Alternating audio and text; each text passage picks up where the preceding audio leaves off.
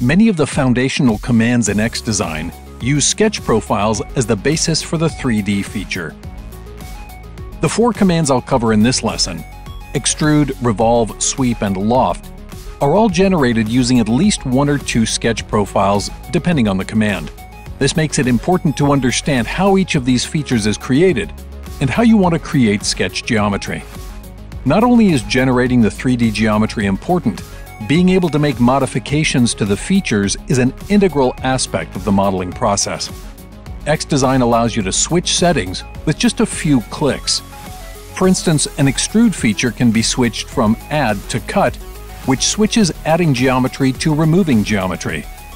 Additionally, XDesign includes what's called super features, which allow you to switch the feature type in the design manager. This can be switching an extrude to a revolve or changing a fillet to a chamfer.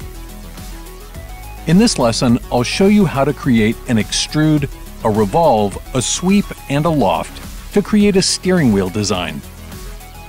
Then I'll show you how to switch between feature operations and using super features to switch this VGA adapter from male to female. This steering wheel shown here was created using a few different features.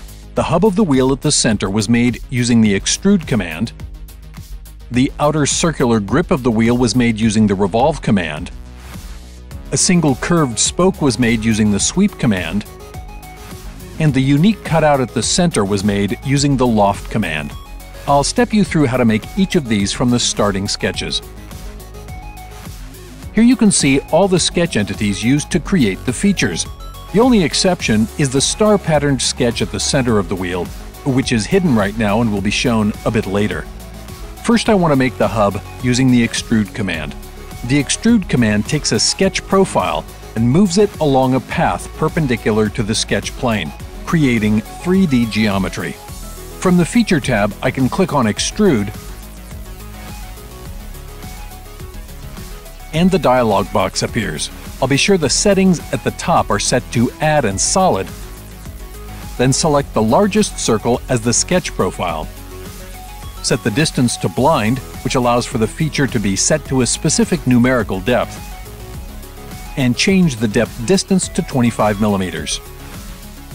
A preview appears, and I want to make sure the geometry is extending backward away from this front side of the sketch plane, which I can change by clicking the reverse direction button here. The preview looks good, so I'll click OK. And the first solid feature is complete. Next, I'd like to create the outer circular grip of the wheel. I'll create it using the revolve command, which takes a sketch profile and moves it along a circular path around an axis. I'll enable the revolve command by clicking this icon.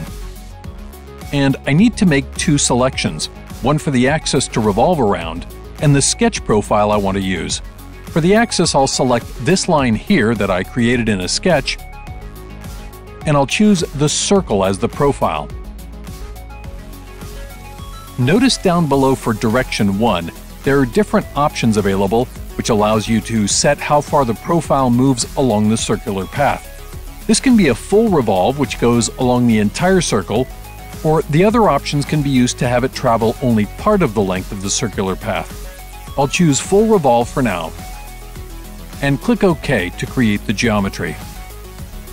This creates a multi-body component where the wheel grip and the hub at the center are disconnected. Now the outer grip is complete, and I want to move on to adding a curved spoke that connects it to the hub at the center. To do this, I'll create a sweep feature, which takes a sketch profile and moves it along a custom sketched path. This means I'll be taking a circle that's at the center of the hub and moving it along this curved path. I'll enable the sweep command, select one of the segments of the curved sketch as the path for the sweep. Then select the circular sketch from the Design Manager as the sweep profile.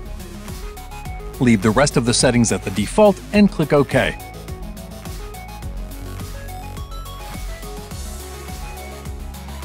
Notice how the spoke's solid geometry has a circular cross-section that travels along the length of the entire curve. This sweep feature now connects the hub and the outer grip of the wheel together. The last feature I want to create is a custom cutout at the center of the wheel. I have a hexagon sketch that's been hidden. I'll go ahead and show this sketch, which will be used to create a custom cutout by connecting this sketch with the smaller circular sketch on the front of the hub. The loft command allows me to create a feature that connects two sketch profiles that are different in shape and size.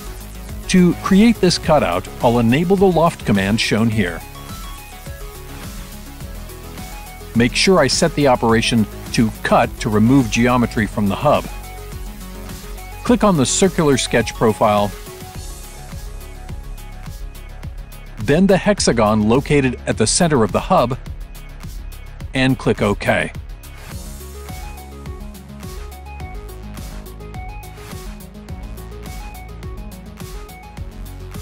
The finished wheel will have multiple spokes included, and right now there's only one. I'll quickly use a circular pattern command to add the other spokes, which in this case isn't a sketch-based feature. I'll enable the command, select the outer edge of the hub to set the axis, choose the sweep feature from the Design Manager, set the instances to 5, and click OK. Now the steering wheel is complete.